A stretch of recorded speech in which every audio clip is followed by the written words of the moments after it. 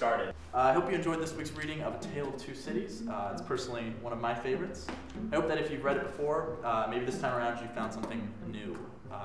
Let's go ahead and jump right in. I kind of want you guys to lead the section this time, so anyone has, I don't know, a passage that really leapt out to them, or maybe a question they want to raise to the group, just go ahead.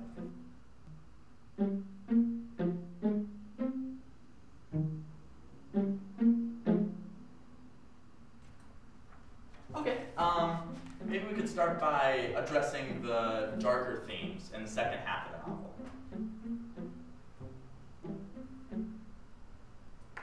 Yeah. This might not be what you're looking for, but just, I got the sense while I was reading that the latter half was really it was really different from the first half thematically. Like, the first half I thought was a lot lighter, and the second half was really lacking that. Yeah, for sure. Does someone maybe want to elaborate on that point a little bit? Yeah, going off what she said, I just, for me at least, I think there was a shift in themes throughout the novel. There was definitely a change. Okay, yes, for sure. Let's maybe talk about social classes and how they impact the novel. Yeah, I think that one thing people often overlook when they talk about social class in the context of the novel is that there are two cities. It's one thing to look at social class in the context of one city, but it's quite different when there are two. Yeah, I just want to jump off of, I'm sorry, what's your name? Sean. Jumping off what Sean said, I think that two cities might have been a little bit indulgent, you know? A Tale of One City would have been just fine. I was pretty much going to say the same thing. I feel we're getting a little distracted here, so let's maybe focus on the characters of the novel.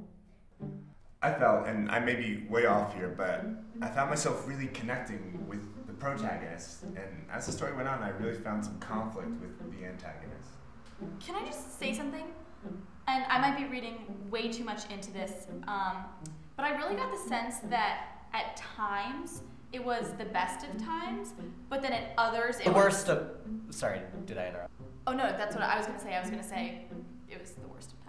Wait, that's just the first line. I think when the characters move from Chicago to New York, that's when the tone of the book really... Wait, those aren't even the two cities in the novel. Did any of you actually read this book?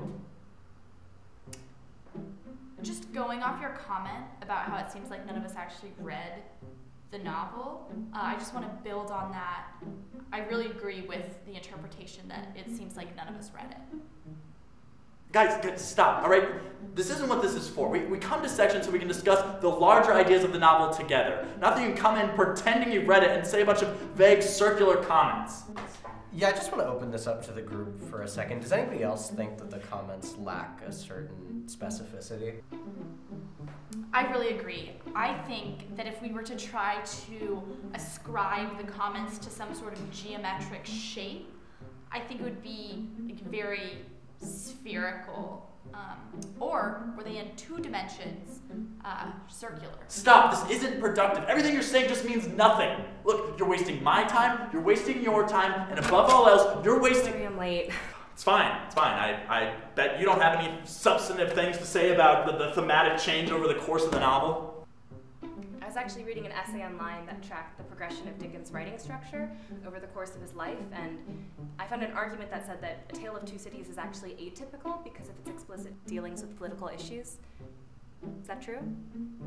The thing that I find really interesting about the novel's atypicalness is, like you mentioned, the political explicit nature really brings a new level of typicalness.